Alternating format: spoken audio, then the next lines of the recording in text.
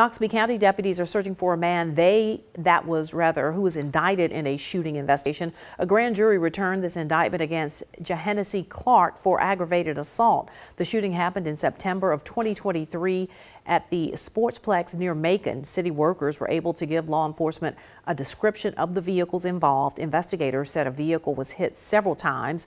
Right now, deputies consider Clark armed and dangerous. U.S. Marshals are also searching for him. If you know where Jahennessi Clark is, call Golden Triangle Crime Stoppers or the Noxubee County Sheriff's Office.